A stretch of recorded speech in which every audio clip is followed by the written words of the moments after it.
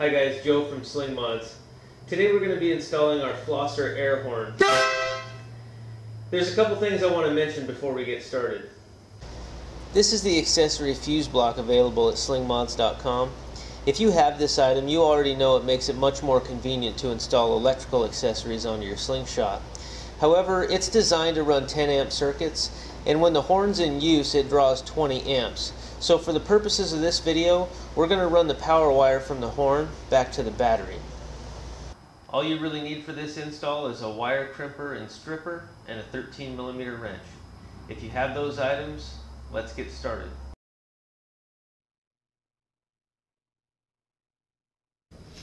You're going to install the horn's mounting bolt into this existing hole in the subframe that houses the center headlights.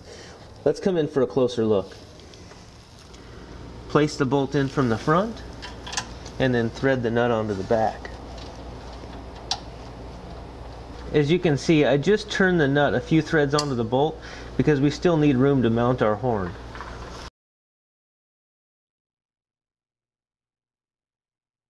This is the mounting bolt we just installed. Above that you'll see a threaded hole. It'll have a bolt in it if you have the stock air box. Take the ring terminal end of your ground wire and install it here.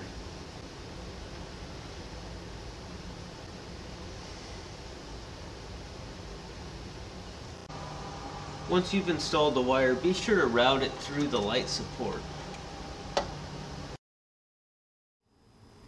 If you turn the horn upside down, you'll see two terminals, positive and negative. You'll be able to tell the difference by the little symbol that's next to each terminal. The positive terminal will have a little plus symbol, and the negative terminal will have a little negative symbol. Now, connect the ground wire to the negative terminal on the bottom of the horn. And then set the horn onto the mounting bolt.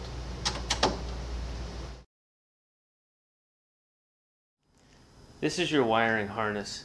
Find this positive lead that connects to the bottom of your horn. It's the only one that looks just like this. Now install the connector from your wiring harness onto the positive terminal on the horn.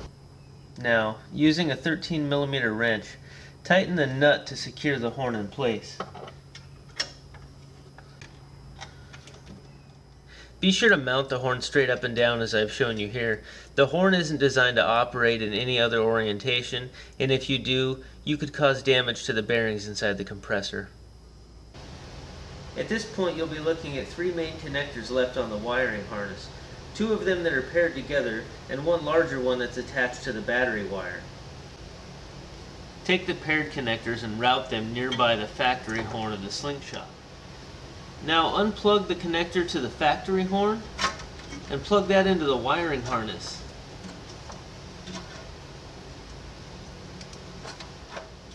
Then take the other connector from the wiring harness and plug it into the factory horn.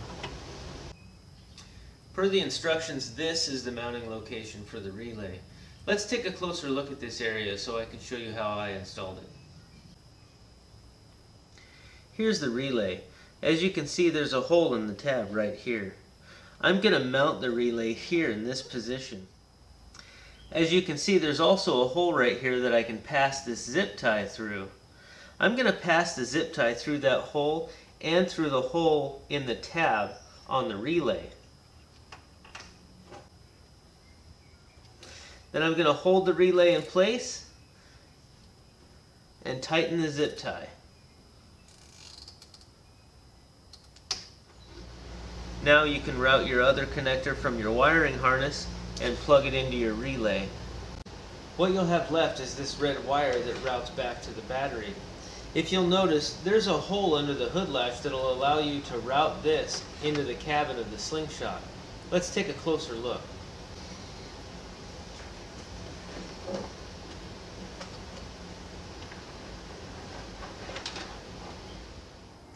Finish by routing the red wire between the plastic panels behind the driver's seat, as you can see here. You should then be able to see the red wire exposed inside the battery compartment. Next, take your fuse holder and crimp the supplied butt connector to one side,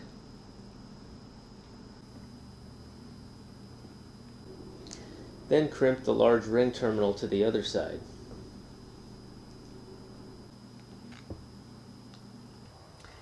Strip a little insulation to expose some bare wire, and then attach your fuse holder by crimping your butt connector onto the end. Then install the ring terminal into the positive battery cable, and then reinstall your battery cable. Then place the cap over the fuse. Then you can power it up and test your horn. It works. That's all there is to it. Just reinstall the plastic panel for your battery and you're good to go. Don't forget to also cover the power wire with some split loom. Should cost you less than $1. It'll look better and it's cheap insurance. Now if you want to purchase this item, it's available right here.